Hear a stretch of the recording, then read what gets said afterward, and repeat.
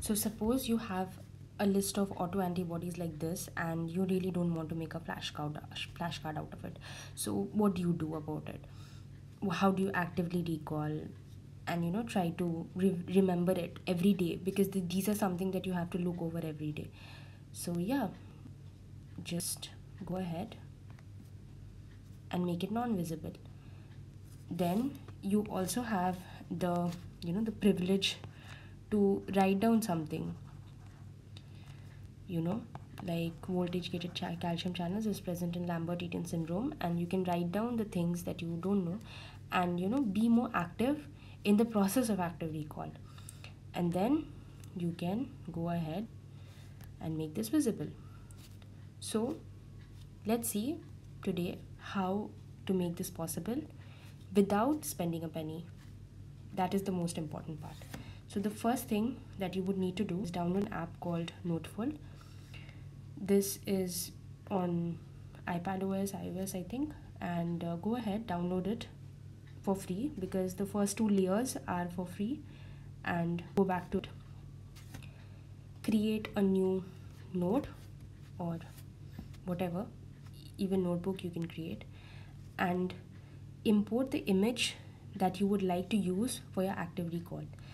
That is, it can be a list, it can be a table, or it can also be something like this. That is staging for juvenile nasopharyngeal angiofibroma. This is a scary one. So how do you go about doing this? You added the image. Now this image is in layer 1. Alright, so this is something that you have to remember. The next image that you're going to add is in layer 2. So you click on add and you add another layer, that is layer 2. You're only limited to 2 layers in the free version, and it is enough really. So go ahead, you're now in the layer 2, and try to go back to the same image, edit it and crop it. Actually, you could have cropped it in that particular, in the Noteful app itself, but then cropping is supposed to be a premium feature, and obviously we're not looking for premium. So go ahead, go back to Noteful, import the image again, go to images, go to photos, look for your image, click on it, add it in the second layer, and just make sure that you are in line. Okay,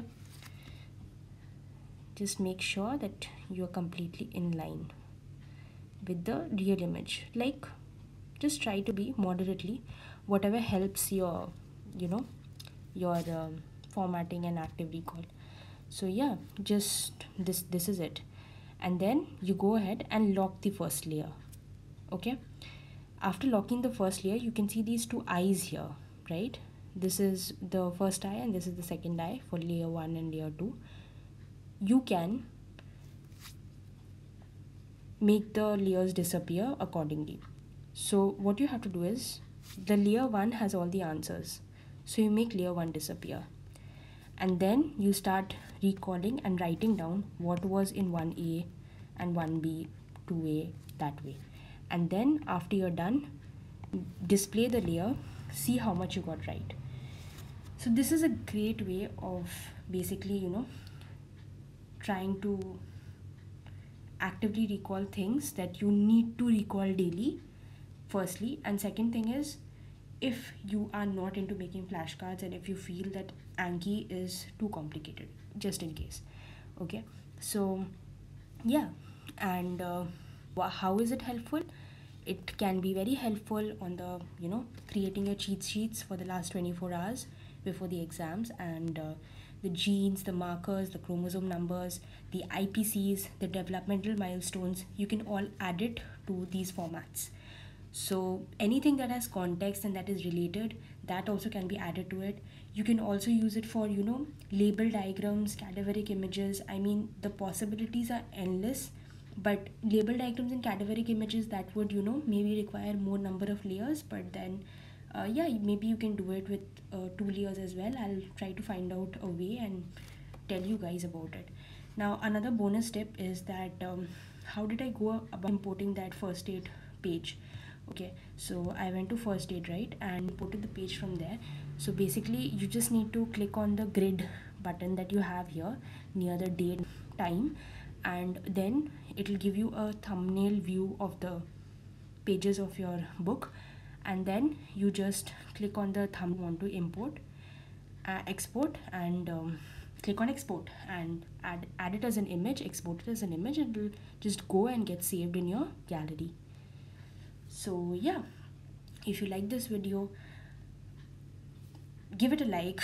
I mean, show some love and tell me whether it benefited you or not. And yeah, just subscribe to the channel if you want more such useful videos. I'll be coming up with the explanation videos as well. And happy studying.